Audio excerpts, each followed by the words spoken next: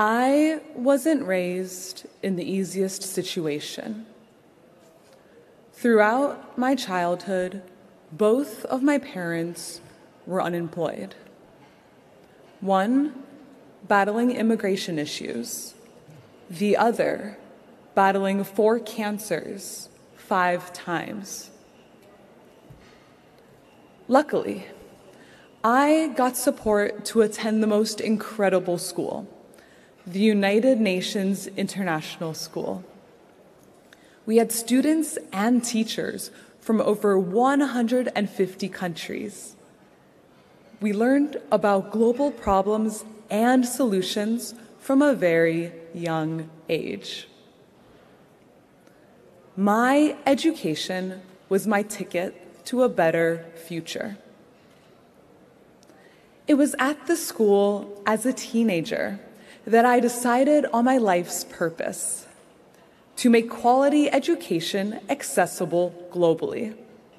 I wanted to create an e-learning device that worked for any child in the world whose education was lacking, which is mainly those in high poverty communities. Data shows that the most effective thing we can do to solve our global problems is to educate girls. Educating girls is known as the 3rd most effective climate drawdown solution because it increases rights-based family planning. And yet, only 39% of girls in low-income countries complete secondary school. Girls out of school means poverty is perpetuated, with an increase in youth pregnancies, early and forced marriages, violence, and lost futures. We are in a global education crisis that no one outside of this room is talking about.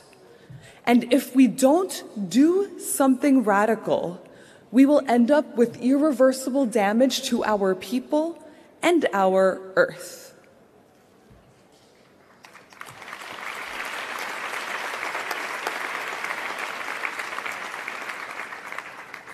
According to the UN, if we don't educate today's currently out-of-school girls and girls who live deep in the poverty line, there will be nearly 2.5 billion more people on this planet by 2050, and a far higher percentage of people in poverty.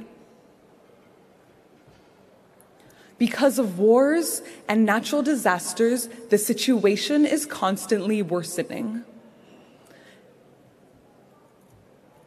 This increases the number of children out of school, with refugee youth going an average of 3 to 4 years without school, and only 5% attending university. So now, imagine if these children fleeing their homeland and on the move for months or even years could carry with them a personal education device. On this device, they could start learning the new language and curriculum they will need in their host country. And they can play games, which all provides some relief during the hardest times of their life. Then, COVID-19. 816 million children were out of school during the pandemic with no access to distance learning, the majority being girls. Some missed much longer. In fact, children in the Philippines just started returning to the classroom this week. So, This is our solution, the Jara unit.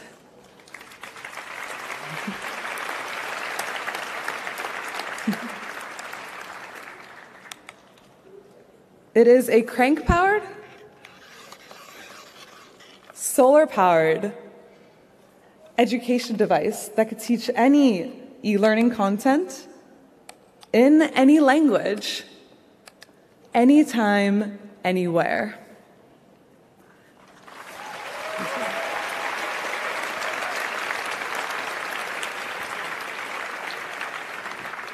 It is a distance learning and e-learning solution, a learning tool for students and teaching tool for teachers.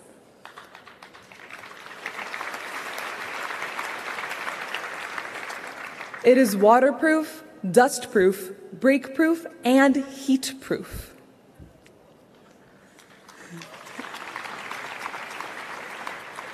This research-backed tool has been created with the input of communities from post-disaster zones to refugee camps. Why not use smartphones, tablets, or laptops, you might say?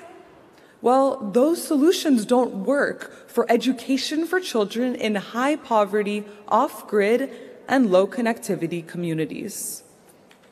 Our solution works for them all.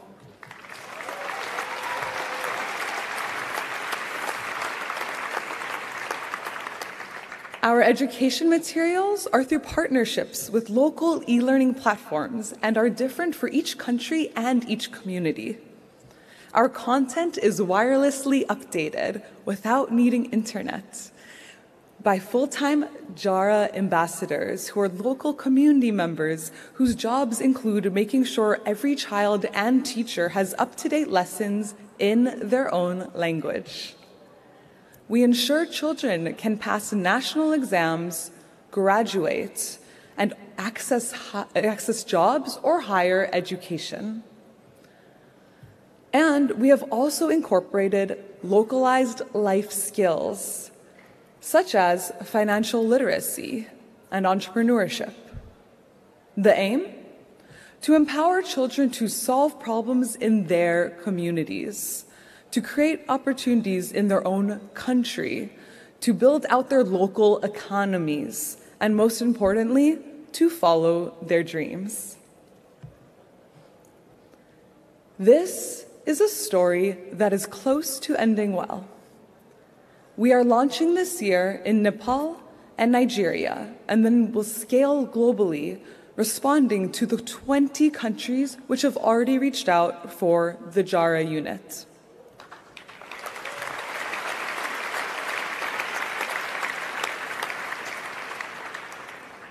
But I want to end by breaking a silence, by drawing your attention to another gender-related issue. Only 2.5% of funding for entrepreneurs goes to women, and even less for women of color. I have spent the last 6 years stuck in poverty, 3 years on food stamps, and 1 year without a home. And this story of hardship in the name of changing the world is not unique to me. We lose a vast number of brilliant solutions to our global issues because of this funding divide. When gender inequality impacts female changemakers, it robs us all of the chance to live in a world with many of our global problems solved. Let's make sure we are the generation that closes this gender gap. Be aware that women especially need you to support and publicize their endeavors. And if you are looking for a way to make the world a better place, please reach out and volunteer for us at Jara. You may be helping to educate the world's future changemakers. And by the time they are doing their good work, let's hope that they can do it with an equal chance of funding and an equal chance to make their change in the world. Thank you.